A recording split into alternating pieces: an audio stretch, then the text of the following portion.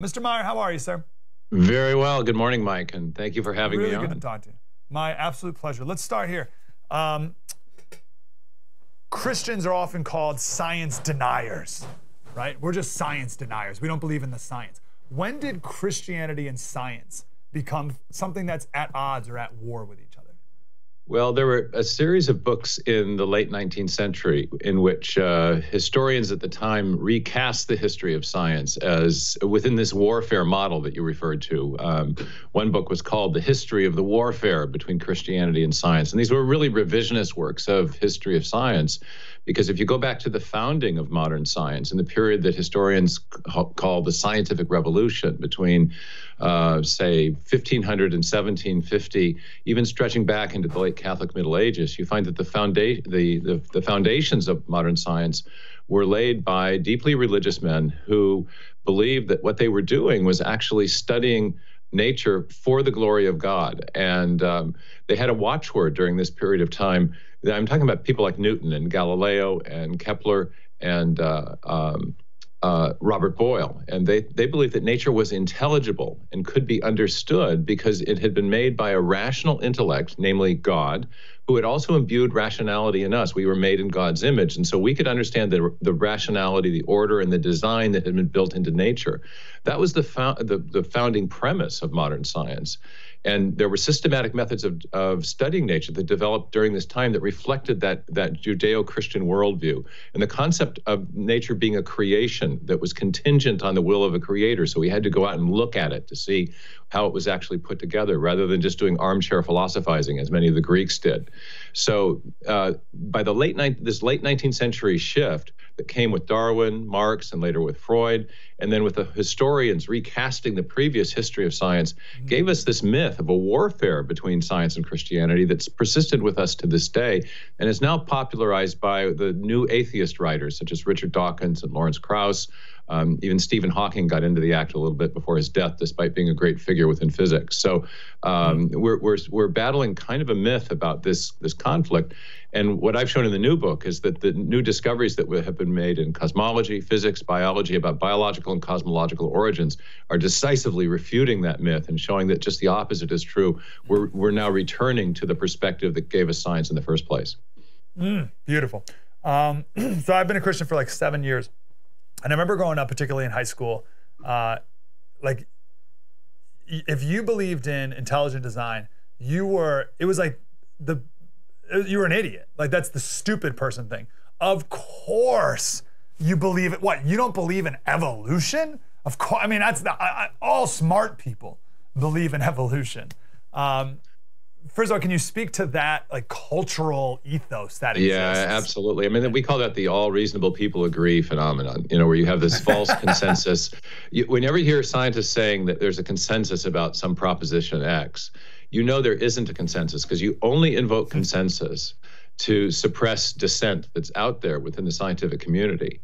If there's a real consensus, you don't need to invoke a consensus. When no one doubts that H2O is the formula for water, so no one says that's the consensus. You only say that when there's actually a debate going on. And there's a spirited debate going on within evolutionary biology that people don't know about. And that debate is about the adequacy of the Darwinian mechanism of mutation and natural selection. I attended a conference in 2016 at the Royal Society in London. The conference was convened by leading evolutionary biologists who are looking for a new theory of evolution because they think the standard textbook theory, neo-Darwinism, that we all hear about, is inadequate precisely because they don't think the mutation selection mechanism has much creative power. They think it does a great job of explaining small-scale variations, but not major innovations in the history of life. On the other side, the evidence for design is piling up.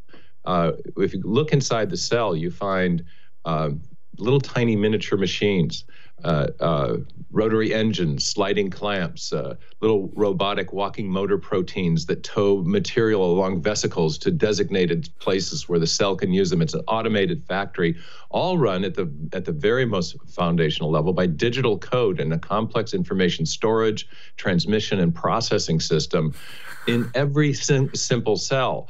And this screams design, and there's also a strong logic behind it, because we know from our experience that whenever we see information, especially in a digital or alphabetic form, which is what we find in the DNA molecule, we always come, if we trace that information back to its ultimate source, we always come to a mind, not a material process. Bill Gates here in Seattle has said DNA is like a software program, but much more complex than any we've ever devised. Well, we know from experience that software always comes from programmers. And indeed, whenever we see information in a digital or alphabetic form, it always comes from a mind, whether we're talking about a paragraph in a book or a hieroglyphic inscription or information across a radio signal. The source of that is always intelligence. So the inference to intelligent design is based on our uniform and repeated experience, which is the foundation of all scientific knowledge. So you may have gotten ridiculed, but the basis of your sympathies for the idea, I think, are very strong. I learned from you what you referenced earlier, that there's so much doubt behind the scenes among the evolutionary biologists. Of course, in the front of the scenes, they couldn't be more confident. This needs to be Bill Nye, the science guy, and the public spokespersons for science. I call them Darwin's public defenders. You know, they're out in front telling you that everything is fine. Don't look behind the curtain. You know, but people who are in the field know that there are very serious problems, and that it's a 19th century idea, for goodness sakes, that was formulated before the information revolution, and it has not withstood what we have learned about the informational properties of living systems. What I've learned for you also is that the origin of species, Darwin's Origin of Species, never even attempts to describe the origin of species, right? It talks about evolution of beak lengths of different types of birds, but it never actually talks about the origin. And I saw it was Bill Stein's documentary about creationism. I'm sure you saw it. Who did he talk to? Was it Dawkins? Right. Richard he kept Dawkins digging and digging. Where did it come from? Go ahead. Yeah, with Ben Stein. Yeah, what he was getting at was the origin of the very first life, and you're right. Darwin never addressed that in The Origin of Species. He attempted to explain how new forms of life arose from simpler pre-existing forms, but never where the first form came from.